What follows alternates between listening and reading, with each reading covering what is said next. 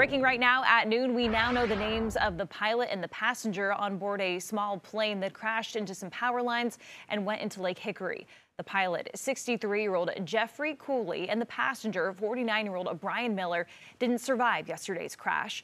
The single-engine amphibious plane left the Hickory Regional Airport minutes before the crash happened.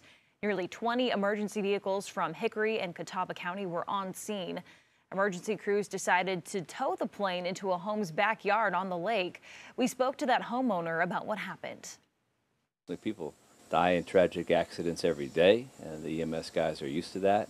Not used to that, but they deal with it, have to deal with it every day. And we have to remember those families, because we go on, but their families don't.